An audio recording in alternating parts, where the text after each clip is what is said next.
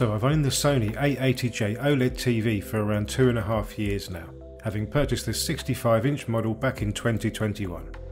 In this long-term review I'm going to discuss my experience of using this TV on a daily basis for movies, TV and gaming on the PS5 and Xbox Series X.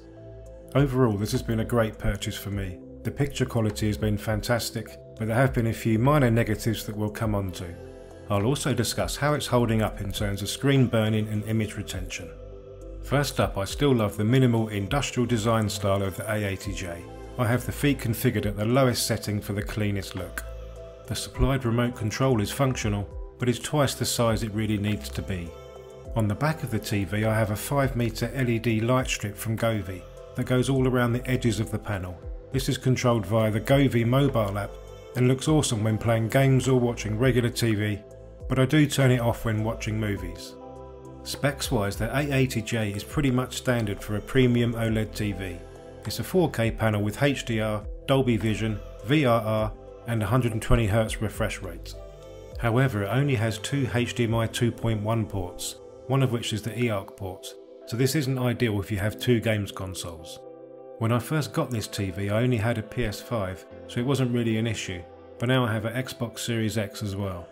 However, as a workaround you can manually switch the HDMI cables or use the HDMI 2.1 splitter. Apart from the HDMI limitations, gaming on the A80J has been awesome. Performance has been excellent and games are nice and responsive with input lag coming in at around 16 milliseconds at 4K 60.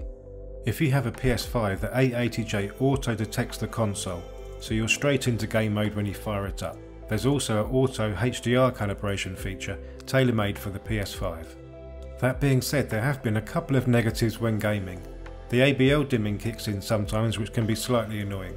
I've mostly noticed this when playing Forza and GT7. Thankfully this doesn't happen too often, but it does occur from time to time with games that have a lot of on-screen graphics. I've also noticed some temporary image retention when gaming on this TV, again from playing games with lots of graphics like Apex Legends. However, it always disappears after a short while, so isn't anything to worry about.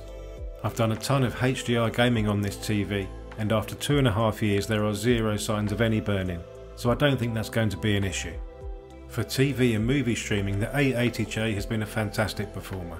Picture quality is superb, with the black levels and contrast you'd expect from an OLED TV. The XR image processor really does a fantastic job. Images look detailed yet natural at the same time. Of course you'd expect 4K HDR video to look great, but the A80J also does an exceptional job with regular 1080p streaming. Colour accuracy is another strong point of this TV. It looks great right out of the box when using the custom picture mode and Expert 1 colour temperature. For regular SDR TV viewing, you can just leave it on these settings and not have to worry about it again.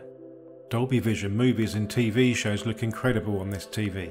You have Dolby Vision bright and dark modes to choose from, depending on if you have any ambient light in your room.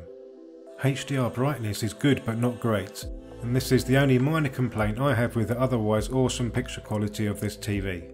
Before I had the A80J, I had a full array LCD TV that had noticeably brighter HDR highlights. Now don't get me wrong, I far prefer the OLED.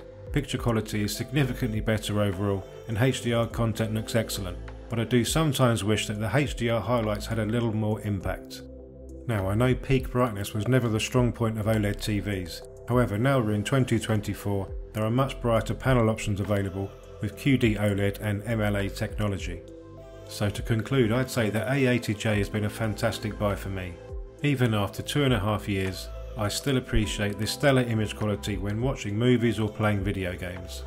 Now I have two games consoles, I do wish it had more HDMI 2.1 ports, and I would like it to be a little brighter at times. But really these are only the minor complaints I have about an overall excellent TV. So whilst there might be better and brighter OLEDs on the market now, I have no plans to upgrade my A80J for another 2 or 3 years. And that's a wrap for this video. Like and subscribe for more tech reviews. You can also find me on Instagram and Twitter. Thanks for watching.